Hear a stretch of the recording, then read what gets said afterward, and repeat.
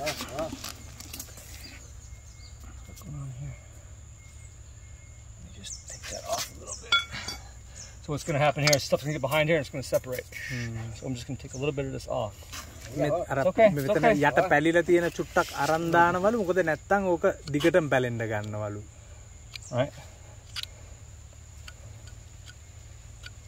It's okay. It's okay. Good boy. Good boy. Very good. That'll be a weird sensation for him.